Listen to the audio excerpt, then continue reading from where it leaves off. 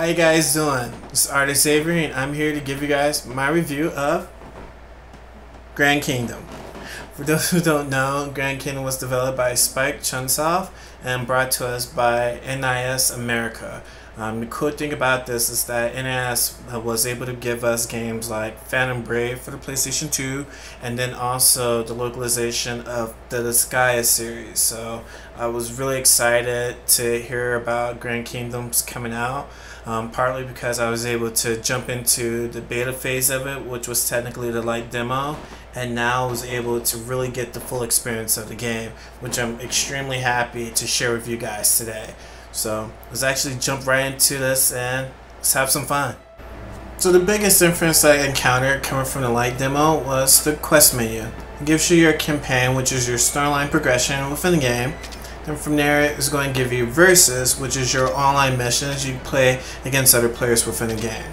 Then from there it's going to be your single based missions, where it's going to be missions based on contracts you signed with other kingdoms. So who you decide to align with does affect the mission you can do. And the last is travel, which is the free roam portion within the game where you can check out different areas to gather materials and resources, and more importantly, level up some of your new troops as well. So kind of get into a little bit of the versus part. Who you decide to align with is a big deal. So your reputation with other kingdoms will actually exclude you from doing certain missions. And if the kingdom you decide to sign a contract with is in war with an opposing team, you won't be able to jump into any of those missions as well. But the cool thing is when you sign up on a mission, it gives you the breakdown of your content, field details, and also your completion reward. And then from there, you get to decide which troops you actually want to add into the game, and also what your starter items are going to be as well. And this is all before starting the mission. So this one is actually going to be a story-based mission I'm doing. I haven't really done too much of the missions, as you can see, and part of that's because I've been doing a lot more of the online play known as War. It's a lot more fast-paced and I pretty much enjoy it. But to give you a little bit of the story, it's essentially based off the 100-Year War. So if you guys are not familiar with that, it's really kingdoms are no longer fighting with knights. Instead, they're hiring a band of mercenaries to fight for them. In this case, you're actually going to be the player, going to be the leader of the band of mercenaries. So as you're playing through the story, you're actually going to have your allies that's breaking the fourth wall and actually talking to you. Me, I actually love that.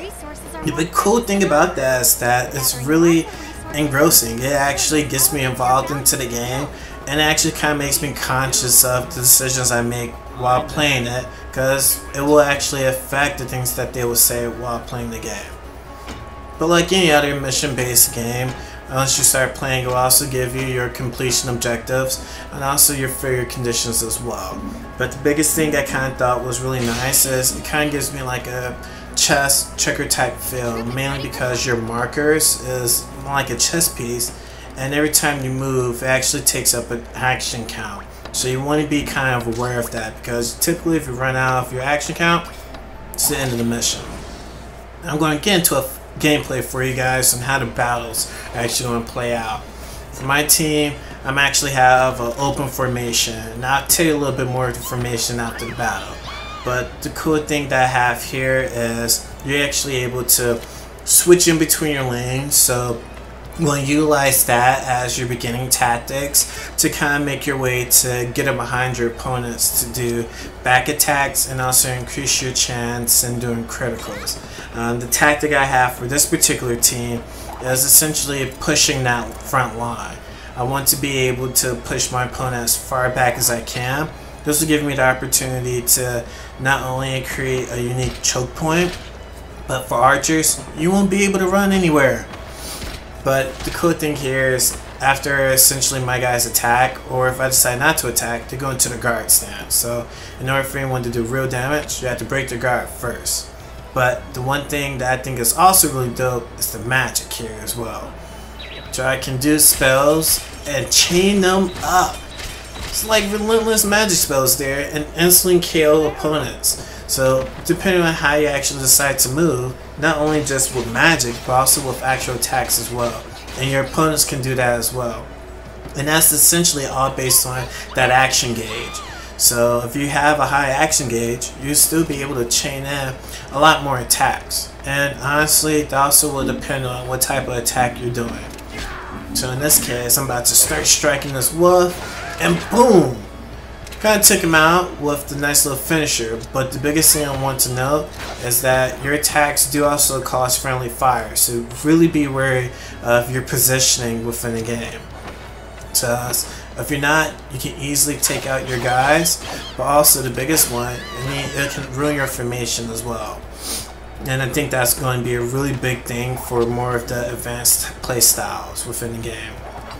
Now, here you kind of see everyone trying to get closer to the leader here.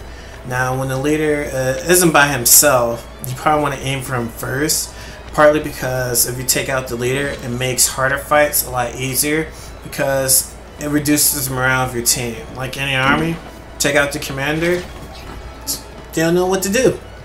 And within game, take out the leader, not only does it lower your team's attack, but also lowers their defenses as well. So you definitely want to utilize that strategy as well. But since he's the last one, I'm just going to KO him and be in with the match.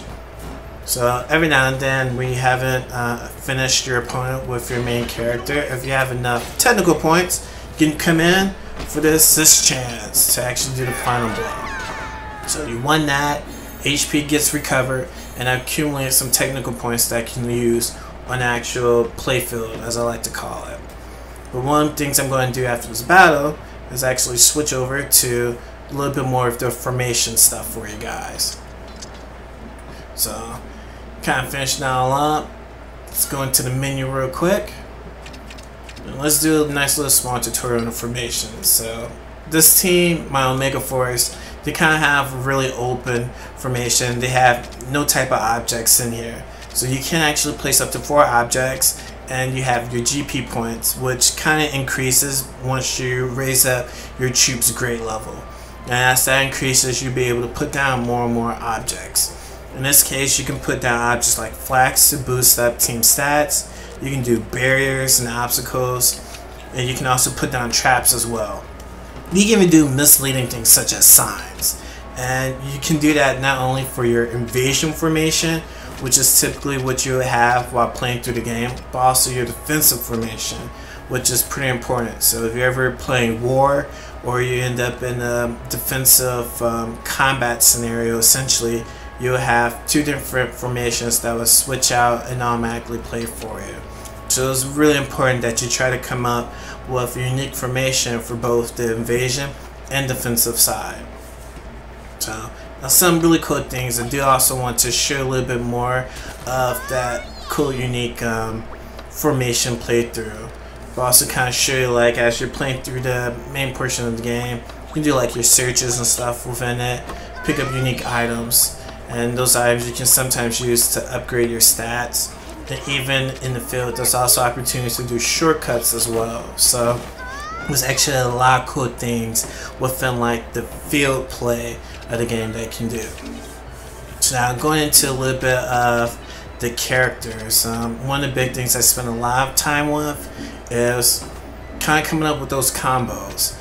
So as you learn, or as you're leveling up, you learn new skills. But how you know they're actually going to work? You can go into training. So training is what I personally utilize just to check out how well the skills work and how effective my combos will be.